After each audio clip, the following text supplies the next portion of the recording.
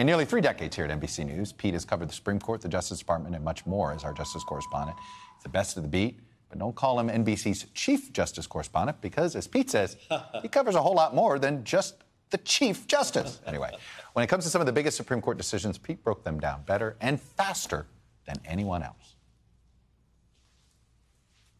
But there's no doubt here, Tom. There's just no way that the court thinks a recount is possible. And we should say again, obviously the justices have had more than 24 hours to prepare this rather splintered up opinion. It's in many sections, but there's no question it is a 5-4 vote. Historic ruling here. For the first time, the Supreme Court has said there is a constitutional right excuse me, to same-sex marriage. You can hear the cheer in the crowd, a very dramatic moment here. So the bottom line here is the Supreme Court has upheld the health care law.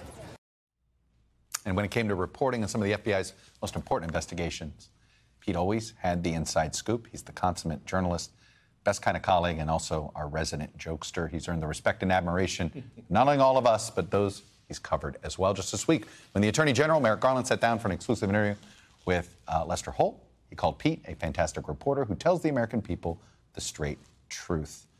Mr. Williams, you getting tired of everybody saying nice things? Oh, yeah, no, I can't hear possibly enough. You want to retire every week, right? Look, does it feel like it's ending?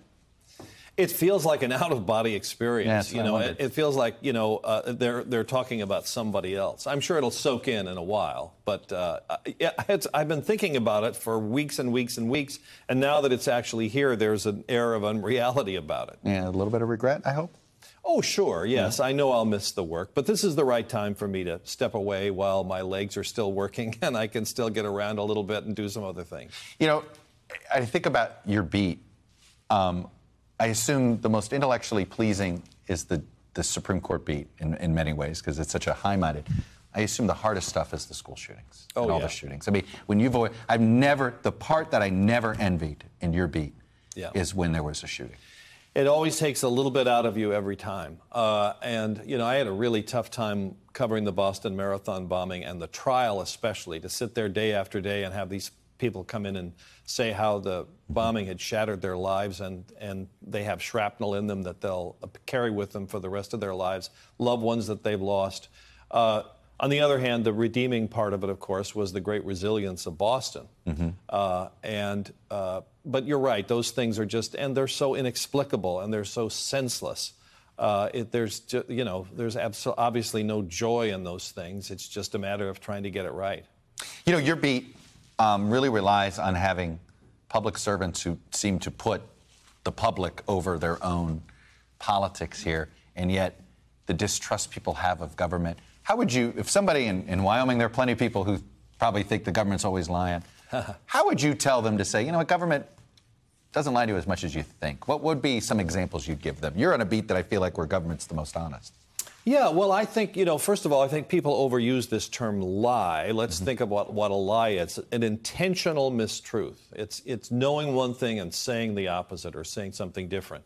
Whereas people are sometimes mistaken. The first information people have turns out to be wrong.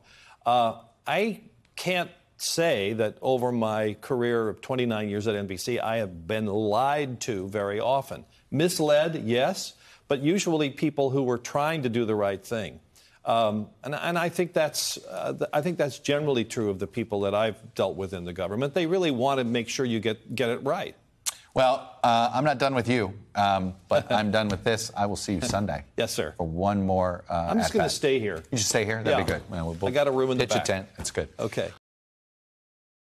Thanks for watching our YouTube channel. Follow today's top stories and breaking news by downloading the NBC News app.